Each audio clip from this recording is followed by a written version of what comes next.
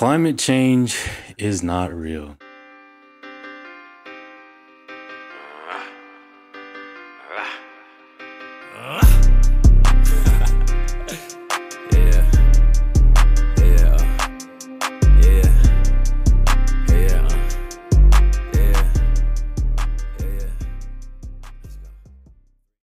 As we're recording this episode, it's January, and today it's nearly 60 degrees.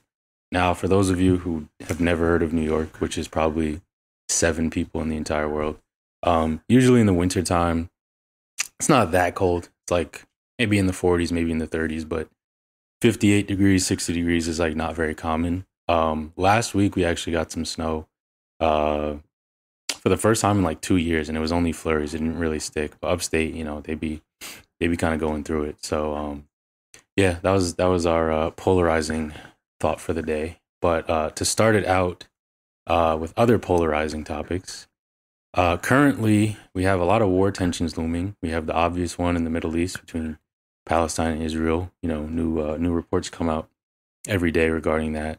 But now we have the Red Sea tensions, which is Taiwan's about to elect a new leader. China is barricading stuff. Oil tankers were getting blown up and things like that. So as a, I guess this is more of a global issue because there's so many global superpowers in play. Where do you think we're headed in regards to that?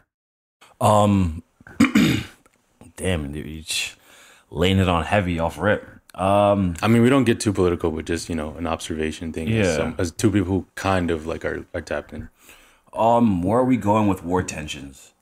My opinion on that stems from my knowledge of where wars stem from, I guess. Yeah. And I mean, historically, correct me if I'm wrong, and someone will correct me if I'm wrong, but I think most wars just stem from either a lack of something or jealousy,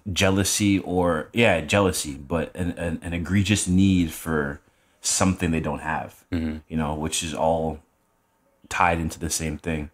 Where do I think we're going? I mean, I don't know what is it over oil? Is it over So in the Red Sea, I know there's I think it's some rebel group, some Iranian rebel group, and they're causing stuff over there, and the United States isn't too cool with Iran.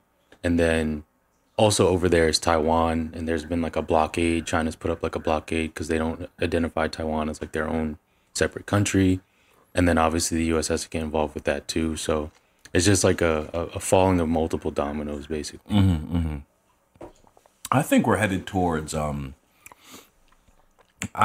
sort of reconciliation. I would hope. I mean, wars have been going on since the dawn of time, since man could harness fire and tools. But I think, I don't know. I mean, wars usually end. I mean, we've had, what was a big war when we were in school? When Bush was president? War. Yeah, the Iraq War. I mean, that ended, right? Yeah, I mean, technically, technically it did. Yeah. Technically, that ended. So, I mean, I think it'll come to a agreement to cease a ceasefire one day. Yeah, I mean, I think right now there's just too much big weaponry in the world where if it goes too far, everyone kind of knows what the elephant in the room is. So it's all right, let's stop this. Let's nip this in the bud now before. That's a very good point. We all have nukes.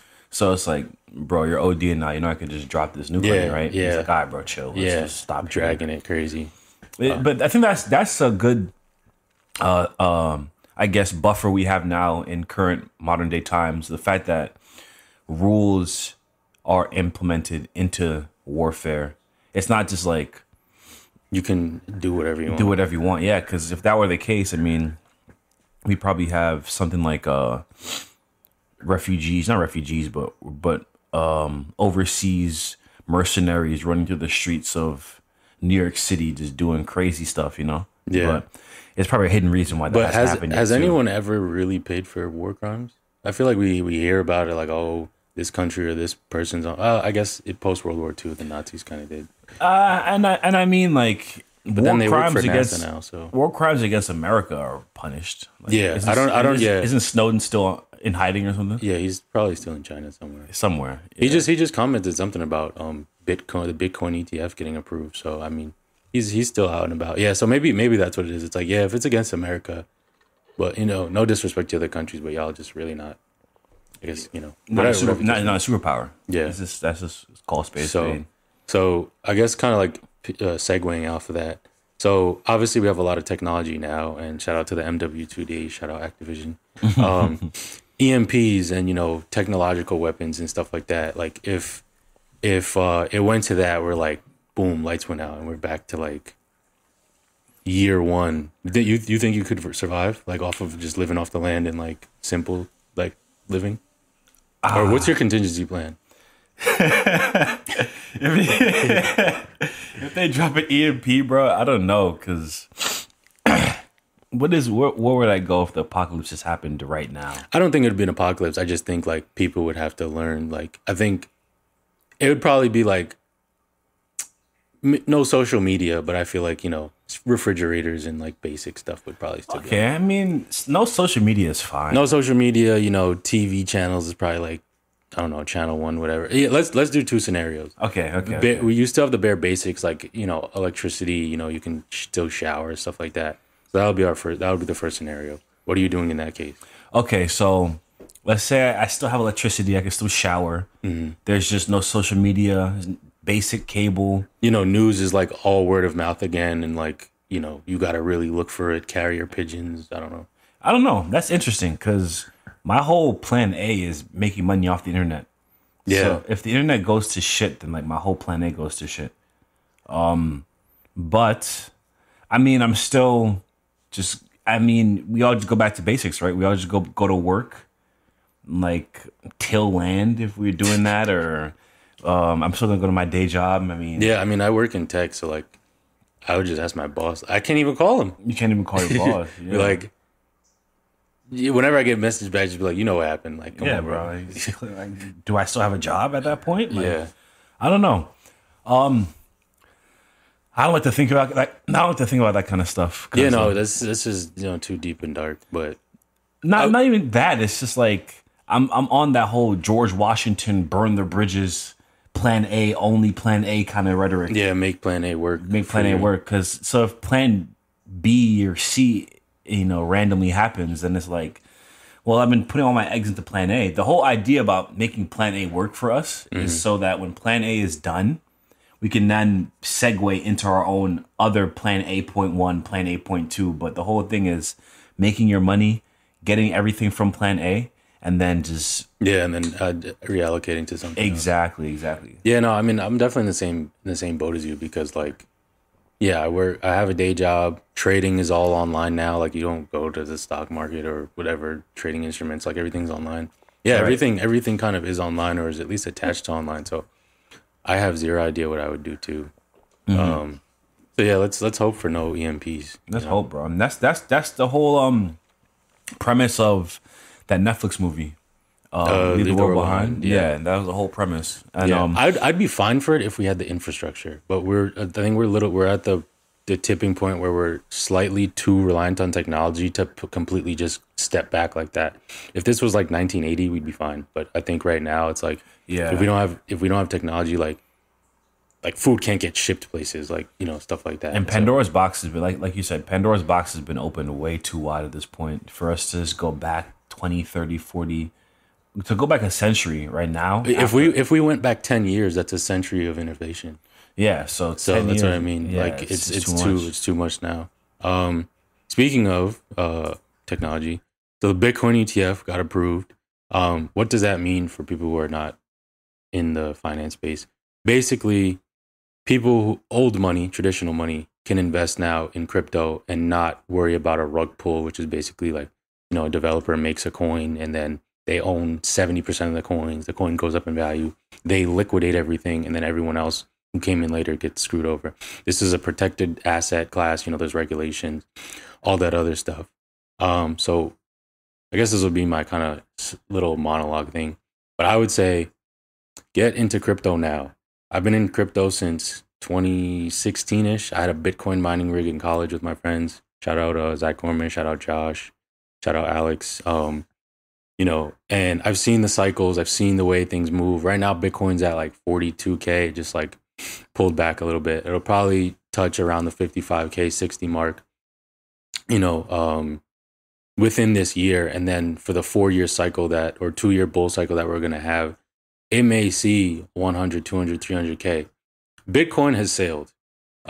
You're too late on Bitcoin. You should have been in 2008 when the financial housing crisis happened. I was 11. It is what it is. But for all of you who are older than me, shame on you. But now there's alternate coins that are kind of in a Bitcoin-like position. Bitcoin, is worth, at its peak was like 70K. I don't know what kind of percentage raise that is from, probably 0.0001 cents to $70,000.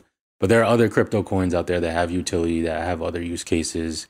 Dogecoin was, a popular one that people were into, even the normal people who know nothing about crypto. They were into, Bitcoin. I think Dogecoin went from like 0.001 to 73 cents. You put in $100, it's probably like 10K, 20K, 30K, something like that. So there are other coins like that. However, crypto has a very difficult, it's hard to use as a new user. There's so much information you have to grasp. Things are changing. Crypto, I'll put it this way. In traditional finance, you hear a news headline, you have 2 weeks of the market wrestling with it. In crypto, those are more like the people who look like they do stimulants 24/7, because 6 hours in crypto is like a week in traditional finance. So you always have to be online, always be tapped in, things like that. For the older people, I get it. You may not want to be on your computer 24/7. You got kids, you got this going on.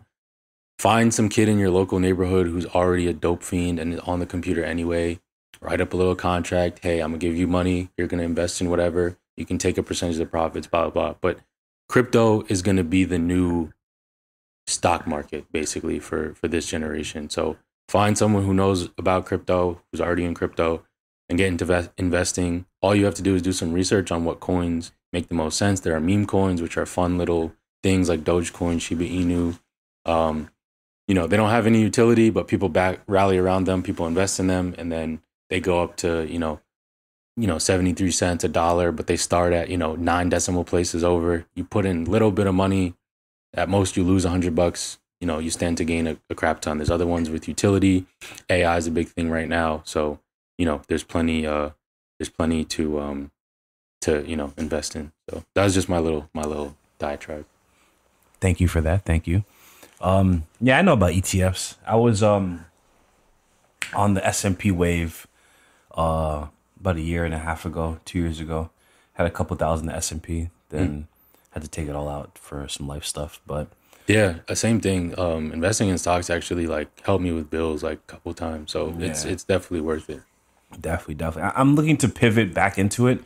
I want to find the right way I can pivot my finances into a stock while still having enough to spend for my life, while still saving, and while not having it sit there with the idea of letting it grow until I'm like 50, 40, or 60 years old to be a millionaire then, I think that's a myth too that people underestimate, is like people who invest in stocks already have a crap ton of money. Yeah. You're not going to get rich off of investing $250 a week into stocks. You need to be putting in at least 5 figures, because the S&P on average returns 7% a year. Yeah, 7%. So if you're putting in $10,000, that's only $700 per year. You can't live off of that. But there is an important philosophy called the freedom figure, and on that same topic of people who have money already invest, or people who already have money invest and reap the biggest rewards. If someone could understand how much they need to live for a year's time, and then calculate how much the S&P would return based off that 7-8%, someone can deduce how much money they would need in the S&P 500 to never have to work a day again in their life. Yeah, exactly. So my freedom figure, for example, I'll just tell you, I'm not near. Yeah, who's gonna press you like? Yeah, but my freedom figure is 2.5 mil, right? So if I have 2.5 mil in the S&P, I can draw down $80,000 a year off the 7-8% and never have to work again for my life. And I can live comfortably in outside of America, $80,000 a year USD. Like 90% of the world.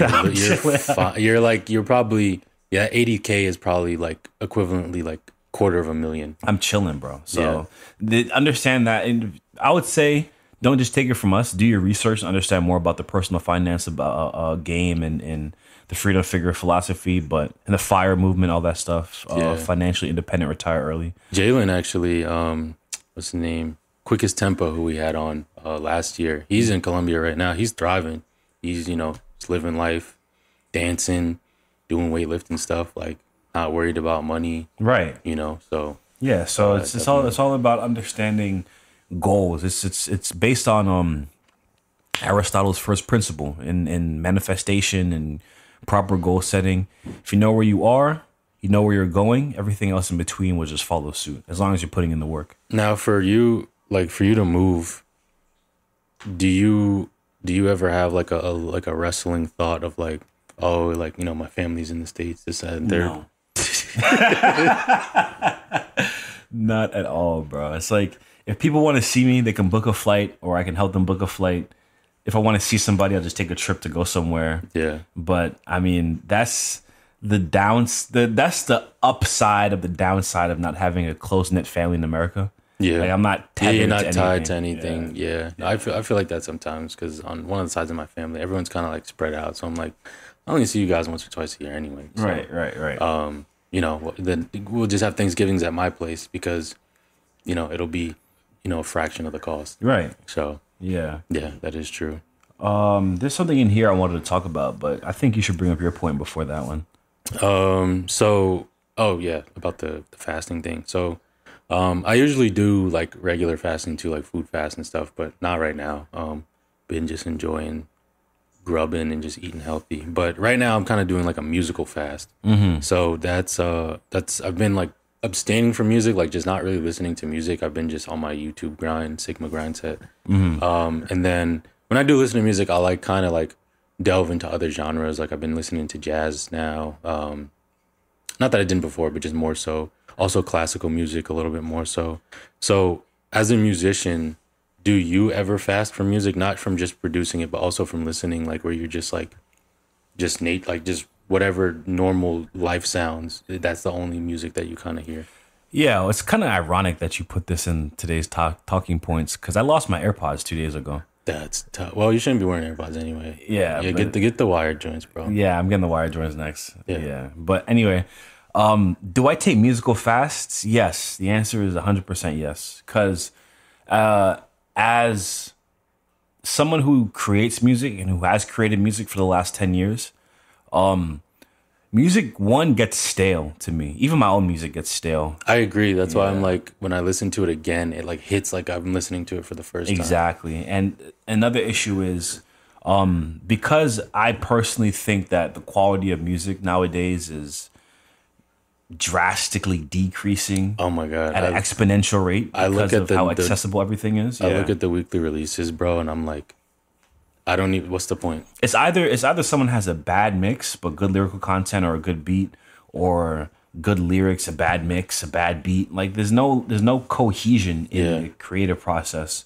So what I find myself doing, even when I still had my AirPods and I would drive around a lot, I would just default to classical music. Classical music is kind of like my detoxification process. Yeah, that's when it's still tuned to like 432 hertz and everything. There's so many studies on it, how beneficial it is. So even though you're not like into it, just on a unconscious, subconscious level, like you're in a good frequency, you're in a good state of mind. I can hear my inner voice louder. I can listen to how things should sit sonically in a frequency spectrum, because it's all natural music, a violin, a piano. Mm-hmm. They're all going to sound like a piano or a violin, not a synth or like not omnisphere or something. Mm-hmm. And then when I'm on these fasts, I find myself, I listen to podcasts, reading a book. I haven't read a book in a while, but listening to audiobooks. Mm-hmm. You use Audible? Nah, they have audiobooks on Spotify.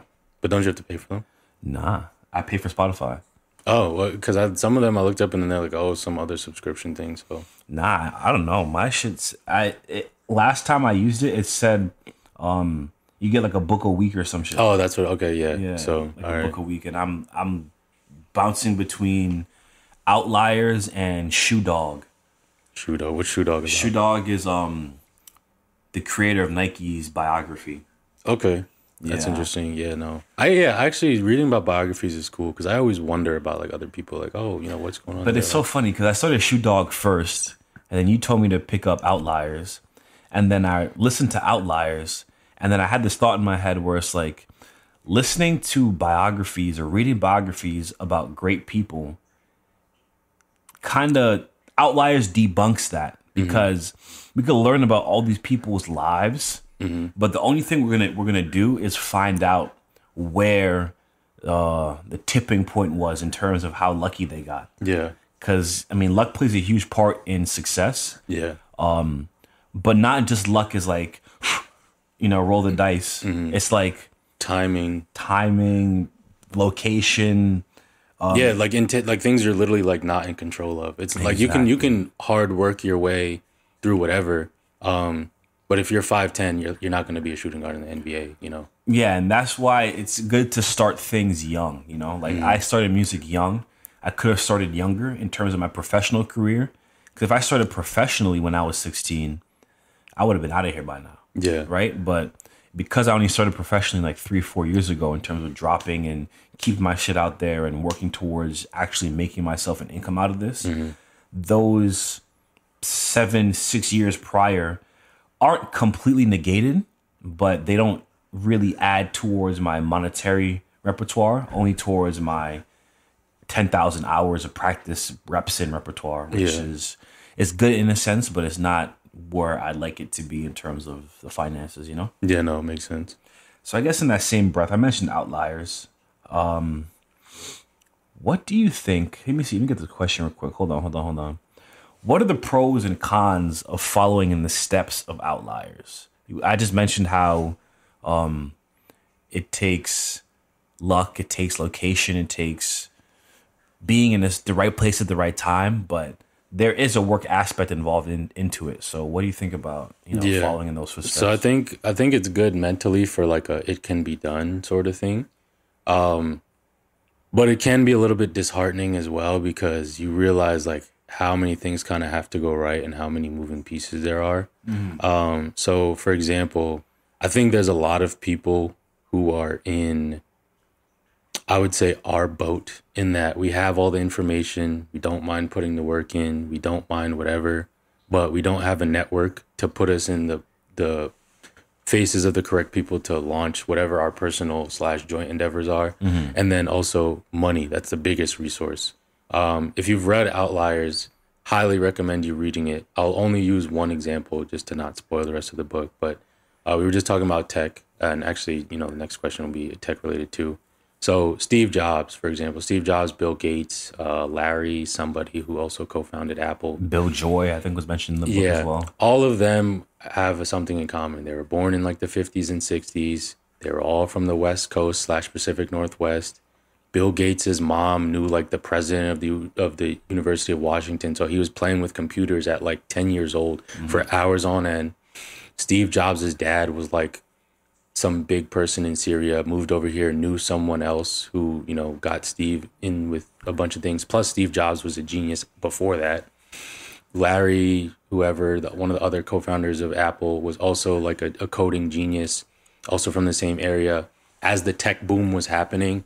So all of that is like, I didn't mention a single ability thing. I just mentioned location and time alone. So if you were born on the East Coast, South, Canada, you could have been one of those people, but you weren't just there at the same time. And not to say that none of it was also innate talent, because there's a bunch of other people born in that same time and same location and didn't become those people. But all of that is just pure networks and connections, and then being in the right place at the right time, alone. So, it kind of sucks because it's like, why them, not me? But at the same time, I think it is good that it's also sobering, because you realize that, hey, if I was an exception, I'd already know by now. And then 2, I'm not an exception. I can accept it and do the best that I can despite that, versus using it as a crutch of like, oh well, I'm not Bill Gates, oh I'm not Steve Jobs, like, you know. So it's like a balancing act of like knowing what's achievable, but also knowing, hey, I may not have like all these other advantages that they have, so I kind of got to be a little bit more resourceful, and I can't really rest on laurels that they, you know, necessarily had. I think I'm also going to implement my 2 cents here. There was one about Mozart, right? And you mentioned something about if I'm not the exception now, I'm probably not the exception. Full stop. I just know that putting in work, it shows the incremental steps towards getting to that outlier status. Yeah. So all the conditions could be met, right? So for example, like for me when I was 16, when I was like 14, 15, when I first dropped that song in GarageBand, by the time I started making my music, right? That was me just jumping into it. Mm-hmm. By the time I started, Joey Badass already had a video out for Waves that was on TV. Tyler was already pushing his like Yonkers, which was on, I forget which album Yonkers was on, but he was pushing his album. He was probably like 3 or 4 projects deep at that point. During that era, and that was like the beginning of the DIY era. Yeah. You know, everyone was doing stuff in Logic and figuring it out. No YouTube, barely any YouTube tutorials. You had to stress and struggle to figure things out. And I mentioned Mozart because Mozart was in a similar situation to Steve Jobs, to Bill Gates, to where he was a prodigy young. His father was also a composer. They had access to musical equipment back in those days.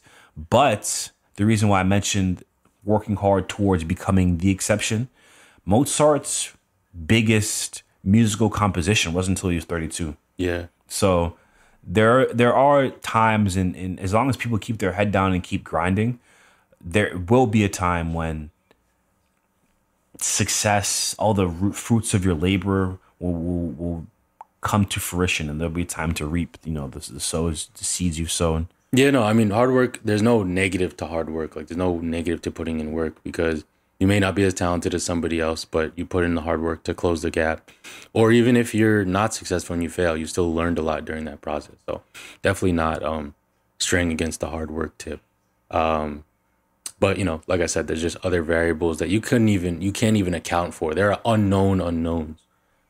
So, you know, just put your best foot forward regardless. But also, you know, talking about tech. So we're 2 weeks into 2024, just about, and we've already seen layoffs from Google just happen, Microsoft, Discord just happened, Cloudflare just happened, Amazon, Xerox, Video Amp, Twitch just happened, Disney, Duolingo. Duolingo, they're not a tech company to me, but whatever. Instagram and a couple others. Last year, people chalked it up to, oh, there's a recession coming, or there was overhiring from like the pandemic. But in 2 weeks, 250,000 people just lost jobs in tech. So why do you think that is? Or like, is that a sign of anything? Or maybe it's AI. Maybe AI is now finally taking jobs of people's jobs, and now it's the white collar people too. So now it's like, oh, now we gotta do something about it, guys. Now it might be an issue that AI is taking white collar jobs. That's my biggest, I guess, hypothesis. Yeah, I mean, that's all I could think of, really. I mean, aside from the world was closed for a year and a half, 2 years. So I think these billion-dollar companies, these multi-million-dollar conglomerates, are cutting back to try and get back what they lost during the world's closure. And I think they were probably biding their time to wait to fire the right people at the right time. Yeah. And now that they found the reason to do so, they finally acted on it. Yeah. I mean, some people were saying it's like as with most things, it's kind of like a perfect storm, or, you know, so some of it is maybe AI, but AI is still a little bit too new because a lot of companies don't allow you to use barred GPT-4 at work because they can take all that information. So if you work for Microsoft or Google, like they don't want you putting their code base or whatever in there. So not exactly AI yet, but maybe the looming, the big companies probably have access to stuff we don't even know about yet. Yeah, and I mean, about the military. The military has access to tech 5-10 years before the civilians get it. So yeah, it could probably be something similar for tech giants. Yeah, and then 2 is some people are saying companies are just being cheap. They're trying to get people to work 10 jobs at once because it's doable, even though it's not necessarily optimal. So there's less people to pay, and now people just it's like, oh well, you can keep your job and work 10 different roles at once and be burnt out, or you can be in the job market. And right now, obviously, with what's going on, nobody wants to be in the job market looking. So there's that. And then there was a third point. People working multiple jobs. Oh, and companies are hiring different people now. So they don't want like necessarily people who are just in tech. They want other kinds of skills and things like that, which is all well and good. However, I'm sure some of the people that they laid off have transferable skills to these other things, right? Instead of just letting them go entirely. So I think though it's kind of like what Arden was talking about on our episode, where you get someone who specialized in a specific role. Cool, they're with the company for 5-10 years. Cool, whatever. But then as the world shifts, we start seeing more and more roles open up in the field of tech, in the field of whatever field someone's working in. And instead of training these people who've been there for 5-10 years, who are now salaried for a higher pay, we could find someone who's new, young, fresh, who's taught themselves these skills on the internet or through college or through their own personal grit and resolve. And we could just start firing people and then hire these people for less because we have a name attached to us. You know? We have Duolingo, we have Instagram, we have Microsoft attached to our name. You want to work for us because you know about our name. And so, yeah, sure, we'll make room for you by firing someone who's making $120K and hire you for 80. Yeah. So I'm going to use Gary Vee as an example. Shout out Gary Vee, but also sorry if you take this the wrong way. And in the rare case that you're listening to this specific episode, but this specific time but actually just watched one of your pieces about social media and content. Very enlightening. So we're definitely gonna get back on the socials and really focus on that. But in a Gary Vee-esque way, some dickhead would be like, well, actually, it's good that they got fired because now they can go focus on themselves and their dreams and, try and spin it like a toxic positivity sort of way instead of like, yeah, that's great. But like I have kids and like a family to feed and I don't have time to be looking for jobs and whatever. Yeah, I think that piggybacking off our last episode, that's realism. Yeah. That's real. Like if I lost my job, I'd be tight. Of course I'd be tight. Like I have stuff to do, stuff to buy. And I could flip it like, well, at least now I have more time to make some music. Yeah. And I make music for 2 weeks. I'm just like, I'm hungry. Yeah. It's a balance. Like, yes, I can look for those things. And yeah, I can maybe play golf a little bit more. But I have like things in front of me right now. But the point I was trying to make was for people who think being the devil's advocate makes them smart. What do you think about that? Like just being anti everything in general. I personally see it as the spirit of just being a hater under the guise of, oh, well, I'm just going to bring up this counterpoint. But with logic, you can make a case for anything with the way logic works. So, yeah, what's your opinion on that? It depends on what it's being used for. Mm-hmm. So if I'm playing devil's advocate, like I'll bring up a recent 4chaners like to play devil's advocate. Who? 4chaners. Like 4chan, like the blog post shit. Yeah, right? the white nationalist people, well, actually, insert some human rights violation, why it's not bad or, whatever. So no, you see, like, it's because anyone can provide an antithesis to a statement. Mm-hmm. It takes more skill to provide a concession. Yeah. So let me explain. So if I'm playing devil's advocate for somebody who just broke a plate, right? Mm-hmm. Like I dropped my plate and like, I don't know how you do that, but I'm just creating an analogy, right? Yeah. So a concession, let me define concession first. Concession is to refute a point by providing points in the point you're trying to disprove. Yeah. So devil's advocate is just providing the opposite point. Yeah, with no backing. Yeah. You know, so if you want to concede or provide a concession, then you'd have to think, okay, well, I see why the Focusrite interface is the best interface for home studios because it's cheap, because it allows people with $100 to start making music, $100 in a computer to start making music. But I would suggest the Apollo Twin interface would be a little bit better because although the price point is 10 times higher, you get a higher quality sound, you get a plug-in suite that is unmatched from Universal Audio. And that's like a concession and things like that. It's like devil's advocate would be like, well, I don't need an Apollo. I got the Focusrite. Focusrite is better because it's cheaper. Yeah. That's it. And it's like, okay, but then like, you know, there's a whole array of things you could provide for that kind of rhetoric, but that's just my 2 cents on that. Yeah, no, in college, I met a lot of devil's advocates, not 4chaners, but just people who would kind of bring up a counterpoint with oh, well, you have point A, which is like, you can't prove both sides. Let's say it's like a religious argument or something. And they're like, oh, well, you have the burden of proof. So that's as far as I'm going to go. I'm just going to put my 2 cents in of saying, no, I think you're wrong, but you have the burden of proof to do it, and then run away. I'm like, that's intellectual laziness.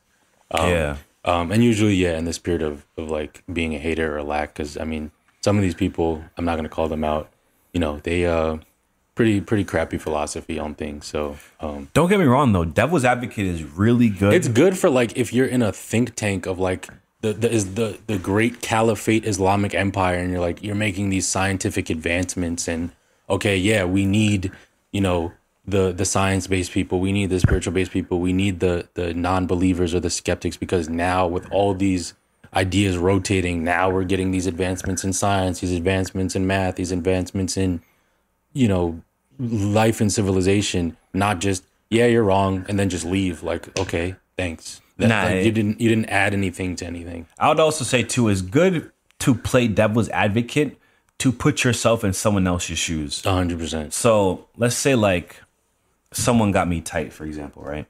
And it's like, this person got me tight because they failed to communicate something to me. Well, maybe 1, 2, 3 things could have happened. Then you play devil's advocate for them, and it's like, you know what? I understand where they're coming from. I'm still upset. I'm still upset, but it doesn't make me want to rip someone's head off. Yeah. You know what I'm saying? Like, it's good to just look at 2 different viewpoints in your own mind to give yourself, it's like that CIA clip I saw from that guy where it's like, when life becomes different when you start thinking from someone else's perspective. You know, it's like looking at your own thought processes objectively as opposed to any other. Yeah, when you're too caught up in your own self, and then you know, stuck in rumination or thought loops, and then you're like, oh, well, if I just look at it from this doesn't even make any sense. What am I worried about? Right. So the last, or at least my last question is, what is something from your childhood that you want to pick up again? Be it a hobby or a habit? Hobby or a habit? Something. Damn, there are a lot of things I want to do that I used to do when I was a kid. I want to watch mad anime. I want to play video games again, card games, ride bikes, go penny boarding. I don't think I had really good habits as a kid, though. I don't know what habits I had as a kid because I wasn't exposed to too many habits. Yeah. Luckily, as a child coming from a good mother. But I think my best habit was how obsessive I got over things. So if I liked the game, I would just play that game until I was like the best version of myself in that game. If I was penny boarding, I would penny board till my legs ached to make sure like I could do this balancing trick I was trying to get down, like go down this hill on 1 foot type beat. You know? But yeah, I think just reliving my youth in a way that doesn't feel like coming out of myself. That's probably the biggest thing I would say I would go back and do. But what about you? Probably because I just thought of a question too, so yeah, I'll answer that after. Probably for myself would be quote unquote being a degenerate. In the regards of my mom is a big reader. Her mom, my grandmother, she was a teacher, also a big reader. And so my mom, as a habit, she tried to get me to start reading at like 1 or 2, because that's when she started reading.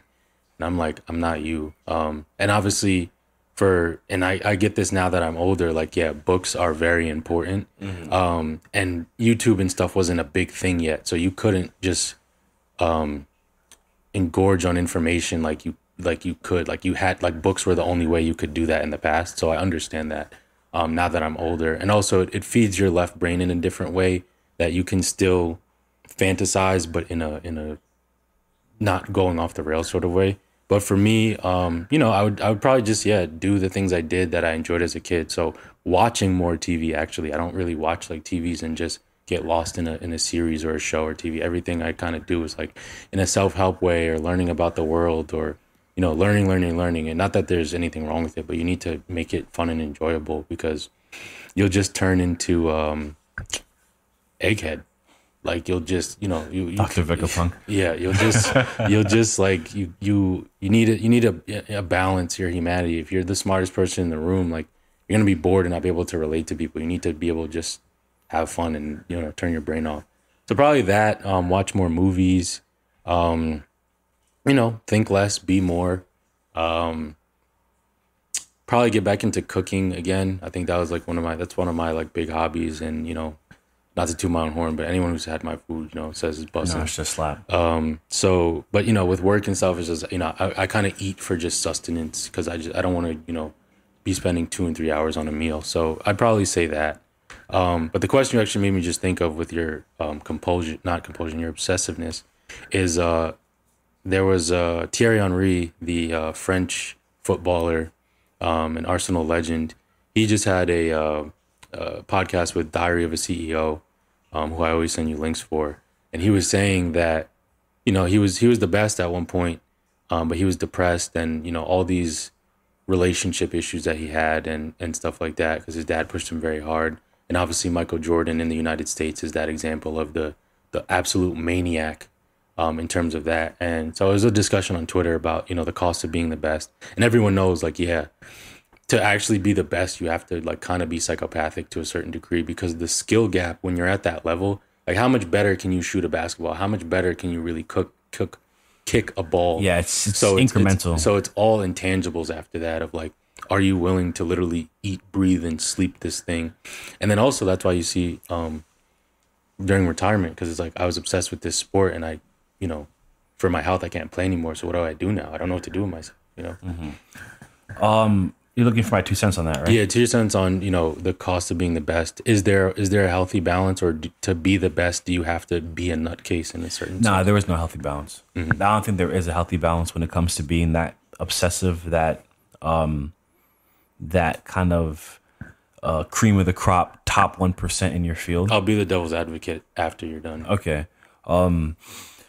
Because when it, like you said, it's like when I ran track, I mean, there is a very large step someone can take to becoming a better track runner. And then once you are identified as a good track runner, not a great track runner, a good track runner, let's say for me, for example, when I ran a 50, we talked about it on the Tempa episode, when I ran a 51 in 10th grade, which is decent, right? But in order for me to get from that 52 to 51 took like months of practice. You know what I'm saying? And like, it was that you don't feel how much of a difference 1 second makes until you're actually putting in the work to shave off that 1 second. You know what I'm saying? So the whole eat, live, breathe, sleep, for me, my current obsession is music, but not just making music, because I think I've kind of done my part in that. It's about the music business, right? So I'm obsessing over what X can I do to achieve Y, and How can I maximize what I do have that I think is of decent sonic quality? How can I maximize that to reap the most reward for what I'm doing?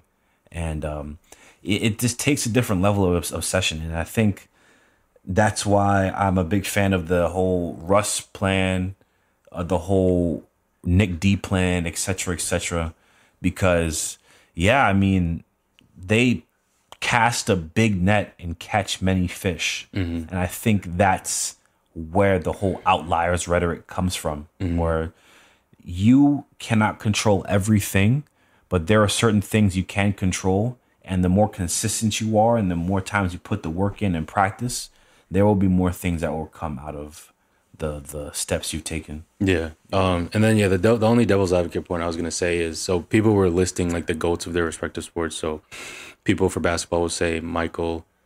People for the LeBron crowd, people always say the one thing that LeBron lacked was that killer instinct. You know, he's he'd pass the ball, or he wouldn't always be the person to take the last shot.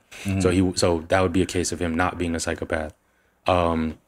Football, Tom Brady, I think he just has a very good work ethic. I wouldn't say he's like borderline psychopathic.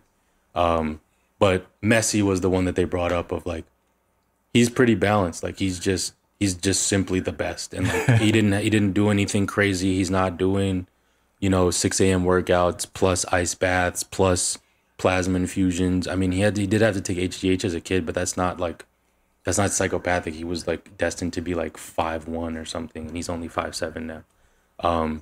So yeah, just that there is a way to find a balance, but I will say, even being the devil advocate to that point, Messi has an insane talent level. Like he just kind of gets up and does that. He doesn't train any harder than anybody else.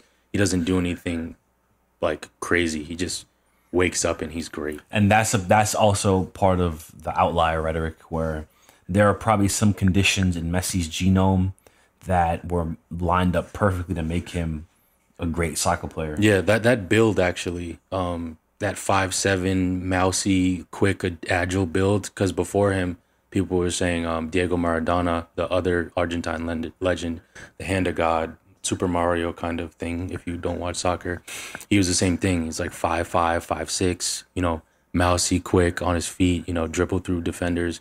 So just that build for soccer alone is just makes a lot of great players. Sergio Aguero, other players like that are just, not too tall and can just weave through defenders. And that's why I'm a big fan of hard work beats talent when talent doesn't work hard. 100%. If talent works hard, then hard work gets outworked. Yeah, Kevin Durant is one of the greatest scorers, of all time in basketball. But like I said, he doesn't work any harder than anybody else. He's just like that. Right. But there's other people who are not like that, but can, get somewhat close, from just putting in the work. I mean, that's everything on my end. You got anything else? No, just shout outs. What are your shout outs today? Shout outs to Martin Luther King. Thank you for the day off, and obviously all the efforts you put in terms of the civil rights movement, and getting civil rights for different ethnic groups within the nation. Thankful for the weather. 60 degrees, cannot complain with that. There's some precipitation, but you can't have everything. Thankful for, health, friends, family, all that good stuff. So, yeah, that's pretty much all I got. Thankful for my co-host. Thankful for my bi-weekly paychecks. Thankful for... Yeah, gainful employment for sure. Gainful employment, definitely thankful for that. Thankful for my employers, of who shall not be named. Thank you for my mother, my father. Thank you for my mentors. Thankful for just this innate ability I've been gifted from God. My ability to be empathetic, to speak decently well, to make decent music. And yeah, I'm just thankful to be alive, man. All right. That's another episode. Hopefully next week we will have a special gift for you, a discount code that we got for an affiliate program that we both strongly believe in. So until then, stay easy, make sure you're well rested, and we'll catch you next week. Peace.